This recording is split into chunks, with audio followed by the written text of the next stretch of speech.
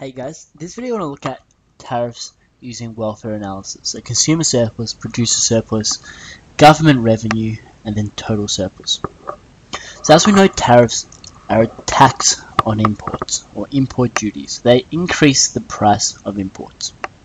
So with that in mind, we can look at the graph for tariffs. So assuming that this market is on the market for shirts. As we know, the demand curve of shirts is downward sloping, as is with any demand curve for a microeconomic product. That means the demand curve, and the supply curve domestically is upward sloping as well. So there being the supply. So as we can see, without any international trade, the equilibrium price in this market will be at P1 and Q1. But we don't have to worry about the equilibrium price in the domestic market because we have international trade in this market. So this is domestic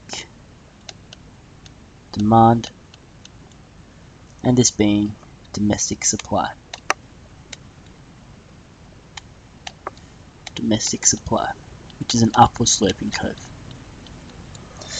Now the world price is below the equilibrium price in this market. Let's put it here. The world price is here. So this is world price of shirts. Now as we know, Australia is a small country and it can't affect the world price by our domestic supply demand. So if we demand more of it, then we wouldn't actually affect the domestic price, or the world price I should say, of these shirts. And so the world price is also the price without tariffs. So as we can see, the surplus without tariffs is actually here. Well, the consumer surplus without tariffs is this large triangle there because it shows the excess we are willing to produce relative to the price we are producing. However, the domestic supply surplus for producers, so the producer surplus, is only this little triangle here because it shows those domestic producers who are able to produce at a lower price than the world price. So with this in mind, we're going to show what happens to the price of this shirt once a tariff is introduced. So when a tariff is introduced, the world price has increased. So as we know, a tariff is a tax on, or an indirect tax on imported goods. And so the price with tariffs, we're just going to call PW, so with tariffs, WT actually, so price with tariffs is here. So that just bumps up the price of the tariff so that it increases producer surplus to this large block here. So what this suggests is that without the tariff, the domestic demand was here, QD. I'm just going to call this QD1, and QS1 is here. So domestic demand without tariffs was at QD1, and domestic supply is here. So the excess of demand in supply without international trade would mean that there would be a shortage of shirts. However, with international trade, this excess in demand and supply, so QD1, the excess of QS1, this is represented as imports. So the distance between here and here is represented as imports. I'm just going to rub out market for shirts because we know that this market is indeed a market for shirts, but it could be any market. The market for shirts is actually irrelevant. It could be any market, any international market that does attract a tariff. So that would be imports.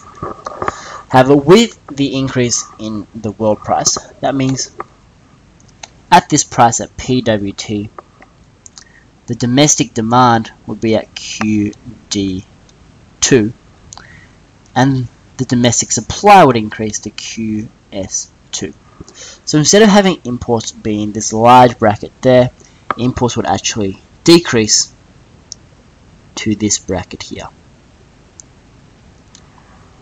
So as we can see, imports will shrink from QD1 to QD2, and from QS1 would increase to QS2.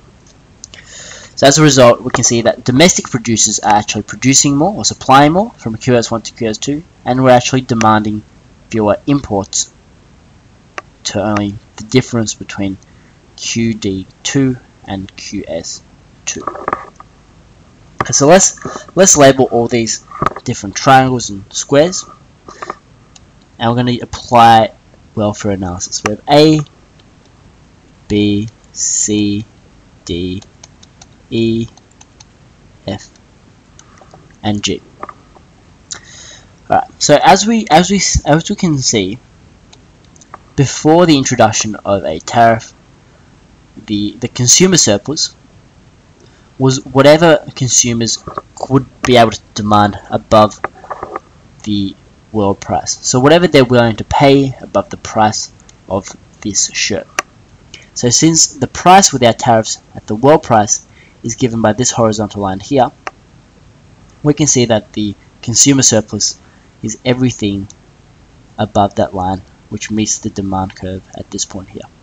So the consumer surplus would be A plus B plus C plus D plus E and plus F. Producer surplus being all the producers who are willing to supply at a cost lower than the world price would only be G. As we can see, domestic supply being upward sloping, and only those few producers here are able to supply at a lower cost and therefore compete with our international competitors. So producer surplus in our domestic country would just be G. And without any tariffs, we can see that the government revenue is 0. And so total surplus would be A plus B plus C plus D plus E plus F plus G. So you add consumer surplus to producer surplus and we get total surplus. After a increase in the world price due to taxation in the form of tariffs, we can see that consumer surplus rather is only here where we are willing to produce above, or where we are willing to consume above the world price plus tariff. So this is world price plus tariff, this horizontal line here.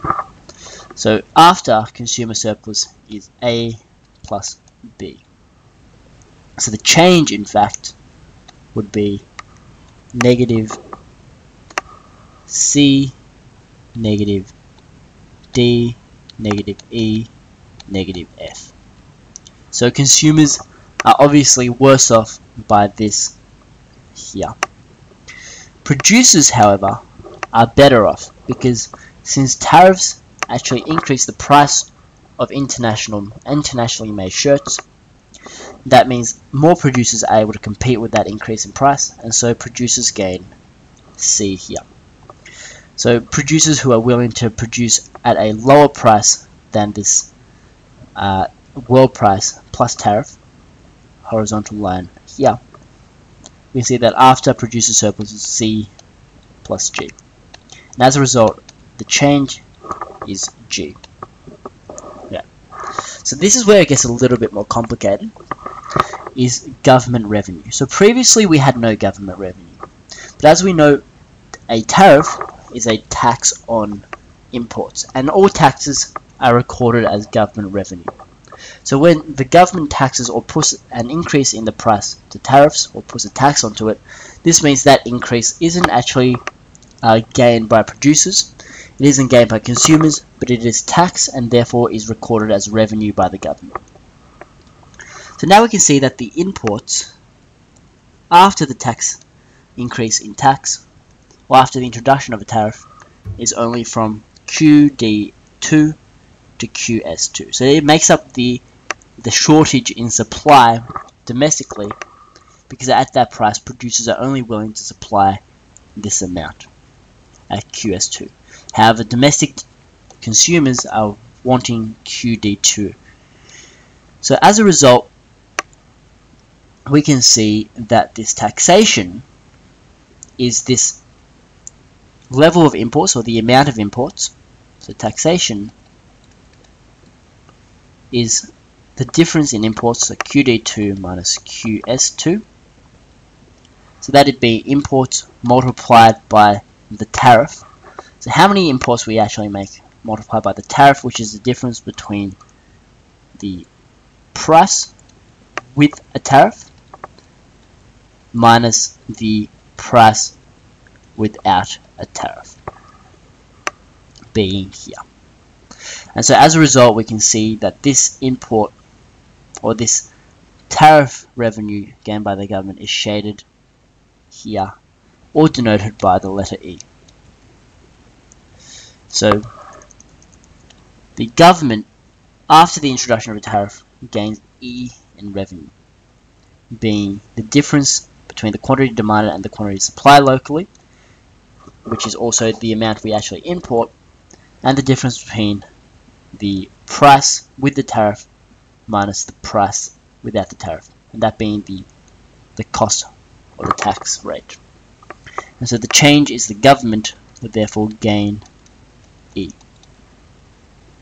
So if we add up the total surplus, we can see that overall, after this tariff, total surplus will be A plus B plus C plus E plus G, and the change overall would be negative D minus F. Now negative D minus F, which I'm just going to shade here in pink, this represents a deadweight loss. So D and F equals deadweight loss.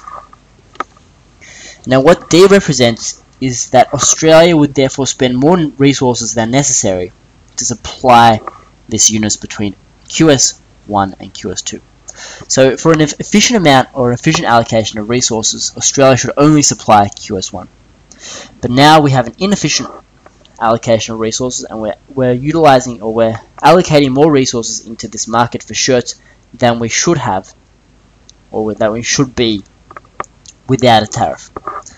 So this means that we are actually supplying more resources, or injecting more resources into this market for shirts, where we could have utilized these raw resources into areas of production where we are more comparatively advantaged.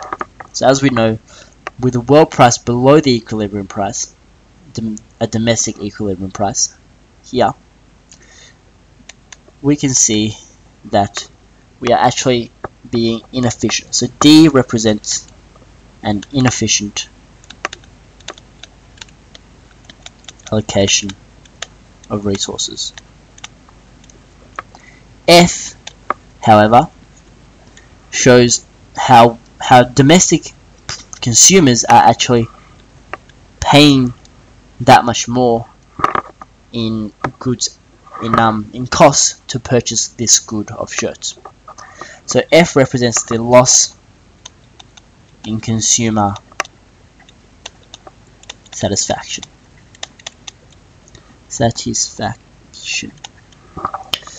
So instead of paying this price at the world price here, at the world price represented by this horizontal line here, they're actually paying this price, this world price plus tariffs. So instead of utilizing their income at a more effective way, they're actually using some of their money to pay for this tariff, which therefore represents a loss in consumer satisfaction. So they could have used this money to buy something else, and by using that money to buy something else, they could have maximized their living standards. And so this deadweight loss being a representation, or a mathematical representation, of inefficiency. And as we know, inefficient allocation of resources is represented by a not minimizing opportunity cost, represented by D. So we're not minimizing the opportunity cost of using resources, and B, not maximizing our living standards, represented by F. So as we can see, that if we remove this tariff, then we can get rid of this deadweight loss here of negative D minus F. And so by removing a tariff or cutting a tariff as part of trade liberalization, then our material living standards in the economy can improve by D and F. And so the total surplus, or the total living standards in the economy, can improve as a result of trade liberalization by reducing tariffs.